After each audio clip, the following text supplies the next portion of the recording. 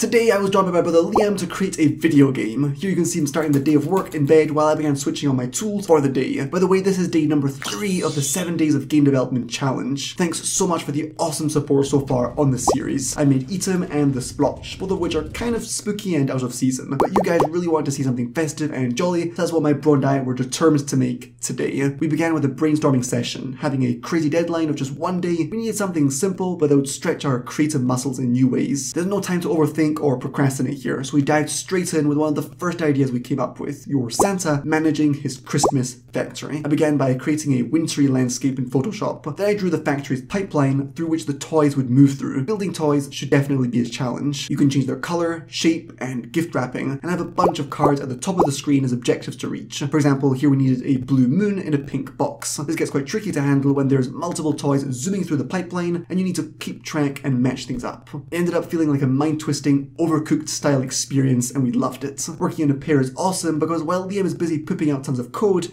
I had a little more time to spend on fun details like post-processing, tiny characters moving through the Christmas village, rotating cogs, shaders, and a simple snow particle effect using Unity's particle system. We called the game the Christmas Hustle and then did a mini competition where we both tried to get the best score. Each time you successfully make a toy that fulfills all the criteria shown on a card, you score a point. Sadly, my brother beat me by a long shot, but we're both curious to know how well you guys will perform, so feel free to give the game a try. You can play for free directly in your browser. The link is in the description. This intense one game a day challenge is turning out to be a real blast. I can't help but smile at the huge contrast between yesterday's and today's projects. One is a headless body running around a blood-splattered screen, while the other feels cozy, warm, and takes place in the sort of world I wouldn't mind paying a visit. Already looking forward to day 4, so feel free to leave your game ideas in the comments, or we might very well take inspiration from it. Don't forget to subscribe to the channel so that you don't miss out on the next videos. And if you want to create awesome games yourself and want a clear roadmap to learning game development successfully, then go and grab our courses over on Udemy. The links are in the description, and yeah, see you tomorrow guys, to the moon.